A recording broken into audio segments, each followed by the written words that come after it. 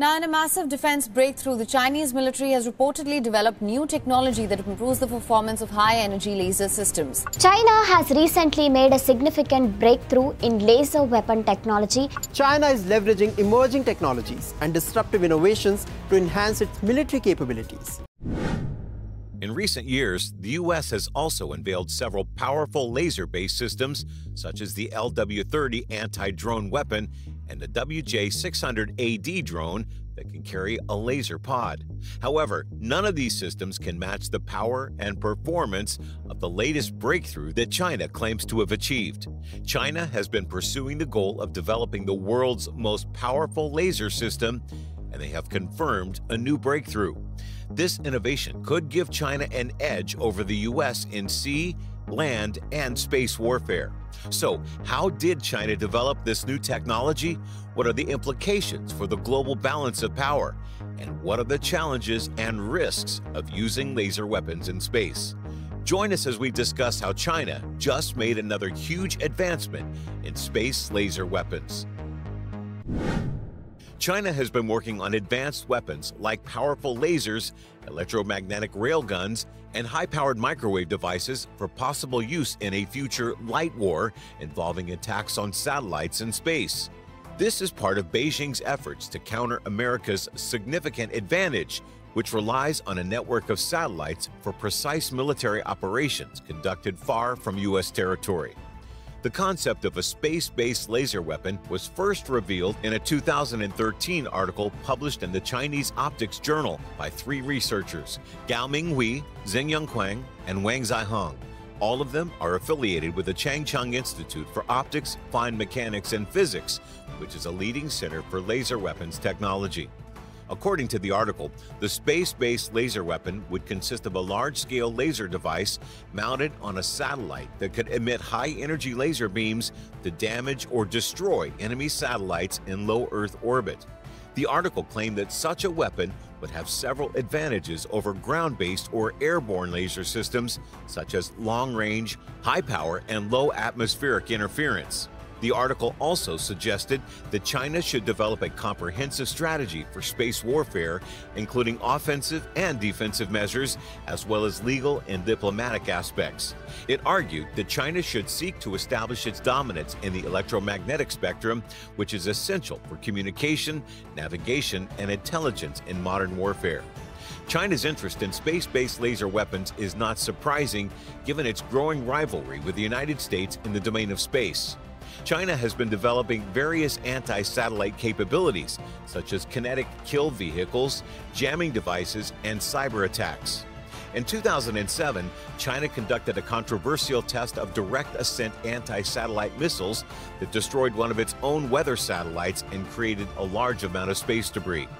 The United States has also been pursuing its own space-based laser weapons program, known as the Space-Based Laser Integrated Flight Experiment, which was initiated in 1996 but canceled in 2002 due to technical and budgetary challenges. However, some reports indicate that the program may have been revived under a classified project called Excalibur. Now, though, China has just revealed something major that could alter the balance of power. The People's Liberation Army has recently made a significant breakthrough in a crucial weapons program that could reshape the nature of warfare. Chinese scientists have reported unexpected success in the development of a high-powered microwave, or HPM, weapon. In January of 2023, Wang Wenhe, the deputy director of China's Northwest Institute of Nuclear Technology, received the National Science and Technology Progress Award for his research on directed energy, which is integral to HPM weapons. HPM systems have the capability to incapacitate electronic equipment by generating intense electromagnetic pulses that can damage or disrupt their circuits. In today's era, where most military systems, from tanks and aircraft to communication devices and satellites, rely heavily on electronics, these weapons have the potential to revolutionize the way wars are conducted. Warships are expected to be equipped with HPM weapons to intercept incoming missiles by disabling their guidance systems or detonating their warheads prematurely. The HPM project, in conjunction with other initiatives involving lasers and electromagnetic pulses, forms part of the Chinese government's Assassin's Mace, or Trump Card program. This program is designed to counter a technologically superior adversary by disabling or destroying the technology that gives the opponent the edge. The term Assassin's Mace refers to a mythical weapon that can defeat a more powerful enemy with a single blow. The Chinese government hopes to achieve this effect by developing and deploying advanced weapons that can surprise and overwhelm the enemy's defenses. In his 2016 book, The 100-Year Marathon, Michael Pillsbury, a consultant for the Pentagon, recounted a notable event. He described the first instance in which the United States faced defeat in a simulated war game. This happened when his team was tasked with using China's Assassin's Mace weapons as the opposing force. The Assassin's Mace weapons are part of a secret program that aims to develop and deploy advanced weapons that can surprise and overwhelm the enemy's defenses. Some of these weapons include high-powered microwave systems, anti-satellite missiles, hypersonic vehicles, and stealth drones. He wrote that in the exercises, whenever the China team used conventional tactics and strategies, America won decisively. However, in every case where China employed Assassin's Mace methods, China was the victor. Richard Fisher, a senior fellow at the International Assessment and Strategy Center, suggests that China's recent advancements go beyond the scope of the Assassin's Mace program. Instead, they signify a broader shift towards fifth-generation warfare concepts. This shift encompasses areas such as cyber warfare, electronic warfare, and space warfare, all of which incorporate autonomous weapons. Fisher argues that China is pursuing a strategy of information dominance that seeks to control and exploit the information environment in all domains of warfare. The key to this transformation is the Chinese military's Strategic Support Force, or SSF, branch, established in December of 2015. Fisher explains that this new branch consolidates the military's new weaponry and symbolizes the weaponization of extensive information capabilities along with the militarization of outer space. The SSF is responsible for developing and employing most of the PLA's space, cyber, electronic, and psychological warfare capabilities. It also oversees technical reconnaissance, information support, and strategic deterrence missions. The SSF is composed of two main departments, the Space Systems Department and the Network Systems Department. The Space Systems Department controls nearly every aspect of PLA space operations, including space launch and support, space warfare, and space-based intelligence, surveillance, and reconnaissance. The Network Systems Department integrates all strategic information operations units in the PLA, including those responsible for cyber warfare, electronic warfare, psychological warfare, and technical reconnaissance.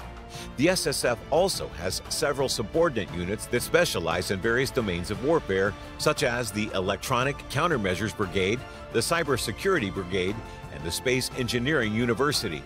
Space warfare gained significant attention during the Cold War, a period of geopolitical tension between the United States and its allies, and the Soviet Union and its allies from 1947 to 1991. During this time, both superpowers engaged in a space race, competing to achieve scientific and technological milestones in outer space, such as launching artificial satellites, sending humans to orbit, and landing on the moon.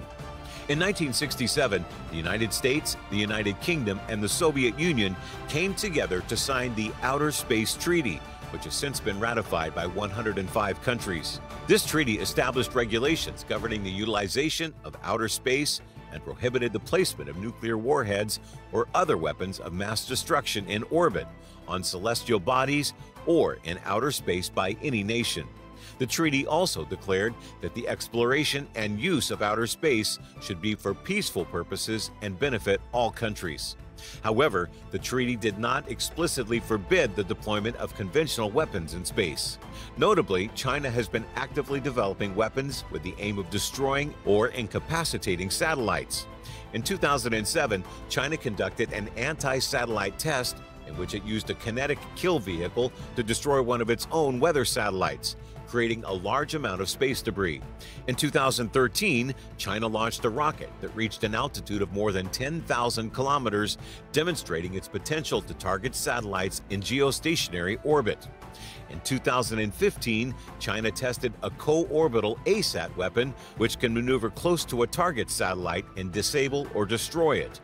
This is of particular concern because satellites play a crucial role in the U.S. military's capabilities and are considered a vulnerable point. Satellites provide essential functions such as communication, navigation, intelligence, surveillance, reconnaissance, early warning, and missile defense.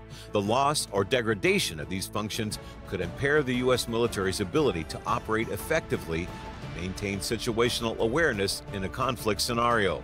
Moreover, China's ASAT weapons could also threaten civilian satellites that support global commerce, transportation, weather forecasting, disaster management, and scientific research. The National Interest and International Affairs magazine reported on March 10th that China's military is developing powerful lasers, electromagnetic railguns, and high-power microwave weapons for use in a future light war involving space-based attacks on satellites.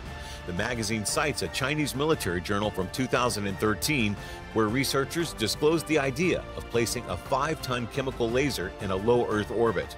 They wrote that in future wars, the development of ASAT or anti-satellite weapons is very important, and that the space-based laser weapon system will be one of the major ASAT development projects.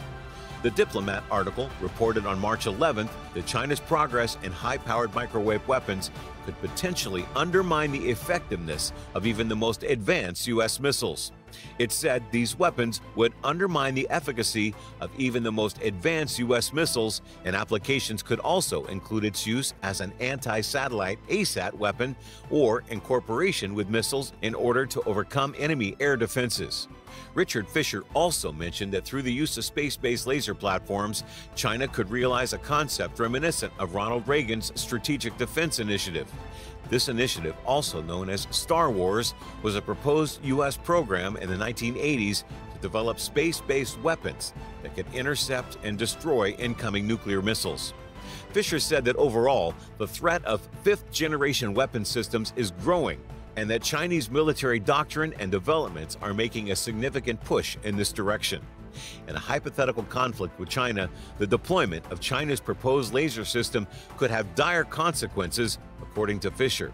He suggested in such a scenario, these lasers could potentially disable all of the satellites the United States relies on for targeting China, communication with its forces, and optical or electronic surveillance. Satellites are essential for the U.S. military's capabilities, such as global positioning systems or GPS, early warning, missile defense, and command and control.